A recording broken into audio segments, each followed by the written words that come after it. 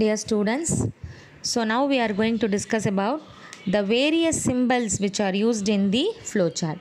Okay, so the first symbol is this picture shows the various symbols which are used for the drawing the flowchart.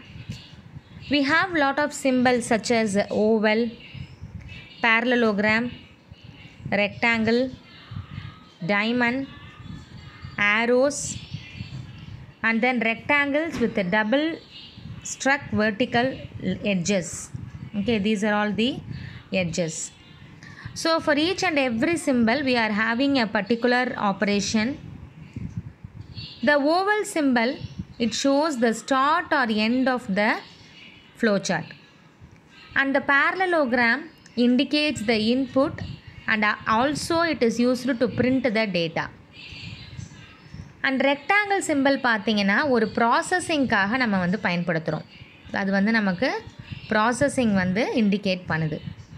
Similarly diamond அப்படின்றது வந்து decision மேக்கிங்காக பயன்படுது. இதில் பார்த்தீங்கன்னா இந்த decision making. இப்போது நீங்கள் ஒரு 2 நம்பர் எடுத்து கம்பேர் பண்ணுறீங்கன்னு வச்சுக்கோங்க. அப்போ இந்த பாக்ஸ்குள்ளார A less than Bன்னு எழுதிடுவீங்க. அது A வந்து Bயை விட லெஸ்ஸராக இருந்துச்சுன்னா, எஸ்ன்னா A is lesser than B அப்படின்ற மெசேஜ் வரும். இப் சப்போஸ் B கிரேட்டராக இருக்குது அப்படின்னா அப்போ நோ கண்டிஷன் வந்து ட்ரூ ஆகும். நோன்னு வந்ததுன்னா B is the largest number அப்படின்னு நம்ம சொல்லுவோம். ஓகே, அண்ட் தென் இந்த ஆரோலாம் என்னத்துக்காக யூஸ் ஆகுது அப்படின்னு கேட்டாக்கா, நம்மளோட ஃப்ளோ டைரக்ஷன்ஸை இப்போ இங்கே பார்த்தீங்கன்னா மேலேருந்து ஒரு ஆரோ வந்திருக்கு, அண்ட் தென் எஸ்ஸுக்கு ஒரு ஆரோ, நோக்கு ஒரு ஆரோ, இந்த மாதிரி நம்மளோட ஃப்ளோ டைரக்ஷன்ஸை இண்டிகேட் பண்ணுறதுக்காக ஆரோஸ் வந்து நம்மளுக்கு யூஸ் ஆகுது.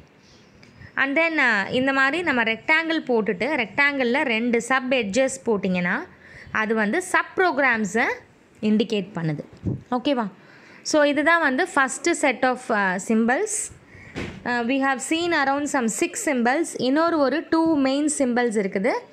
அது வந்து நம்ம நெக்ஸ்ட் வீடியோவில் பார்க்கலாம். Okay, so I am just repeating it for you once again. First one oval.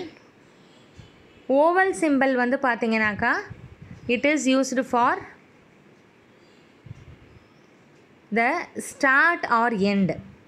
Okay, and then the parallelogram, this indicates the input as well as the output data. Okay,